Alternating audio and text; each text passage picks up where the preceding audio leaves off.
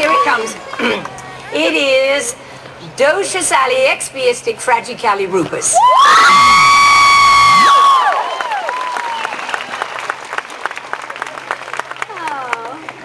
Now, was it fun making Princess Diaries 1 and 2? Yes. And are there plans for Princess Diaries 3? Well, I don't know.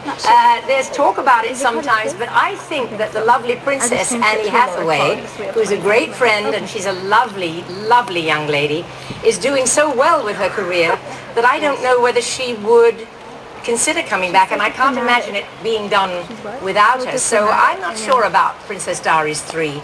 Right. I wish I could be. So, how old were you when you started performing and singing? I started learning to sing when I was about 7 years old, and to my parents' astonishment, they discovered that I had this freak singing voice. It was very, very long and way high, so high that if I practiced, you know, dogs in the area would howl and not know what they were hearing. But it was a kind of freakish voice that stood me in very good stead, and I became Britain's youngest soprano. And so I had a very, very good teacher very quickly, and I stayed with her for the rest of her life. And thank God for that, because she taught me well, and I didn't harm my voice. So. Oh, good. What was it like to work with your daughter as co-author? Oh, it's wonderful. Who could have said that when I had a little girl and she was this high, that we would one day be talking to each other as equal women, that we would be writing our books together as we do. I have 5 children and I have 7 grandchildren, but this particular daughter writes with me, and it is an absolute joy. We giggle a lot, we drink a lot of tea, and we sometimes communicate by those wonderful iChat cameras on top of our computers, because she lives in Long Island and I live here, so it's a little difficult sometimes to write together, but that actually makes it possible. Right? So, do you have any private hotels or limos or helicopters or beach houses? We're all wondering. Oh, private that hotels. Was from Preston. Well, I've decided that if I ever win the lottery, the first thing we'll get is perhaps our own airplane. Wouldn't that be fun to have your own airplane? But I don't have any of those. I have a small home back in Long Island just so I can work with my daughter. But basically my home is here. And my lovely husband, Blake Edwards, is here, who made all the wonderful Pink Panther movies.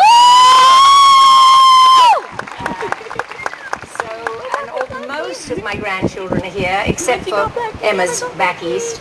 So I'm here more than I'm not, but I do go back as often as I can. Oh, good. Come on. So I read The Great American Mousical is being adapted as a musical. Is that true? One of our recent books is a little book about a troupe of performing mice who live beneath the boards of a Broadway theater.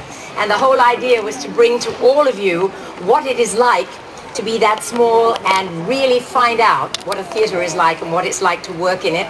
So it's called The Great American Mousical, and we've been lucky enough, it's our second project. Simeon's Gift is one, which you'll be seeing this summer, and the second one is called The Great American Mousical, and it's being done as an adult and children's and family musical comedy. It'll be a couple of years yet, but we're working on it hard.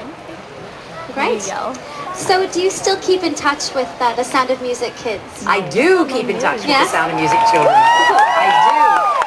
So good. Would you believe that they're all mums themselves and dads these days, and have their own family lives, but every so often we all get together and we send cards and Christmas cards and things like that. And they are good friends, and I love them very much still. Oh, good. This is a question from Vicky. Are you going to be writing a second book about your life? Oh, that's a good question. Well, I've only just finished the first one. But there's just so much to say, I know. There is. I don't know. Stay tuned is what I can say. But I don't know right now whether I even could. But we'll see. Maya is wondering if you can still fly with an umbrella.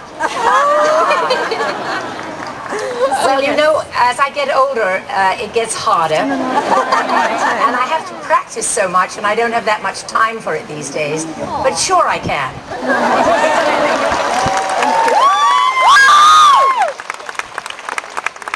So, for your autobiography home, like I said, what is the difference? Oh, I may have already asked this. I have. Yes. Have we run out of questions? No. Well, it's the doodle fingers are a little hard to... Well, I would say so. She must be dying under that wonderful outfit, huh? Oh, no, we're getting there, we're getting there.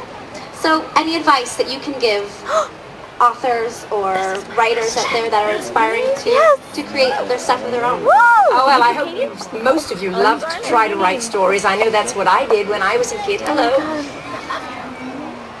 What was that? That's absolutely right. She knows my first movie, she says. It was Mary Poppins, you're right. Advice to the young children in the arts, young children who are learning to write. I'd say that if you're passionate about it, keep going because it's going to give you a wonderful life. Secondly, all sorts of phenomenal chances will come your way because they did for me and I've seen it happen to other people.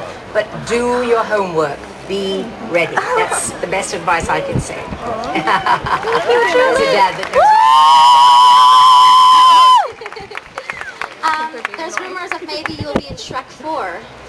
There is a rumor. I think Shrek 4 is being considered, and I believe I'm being considered for Shrek 4, and I'd be very happy.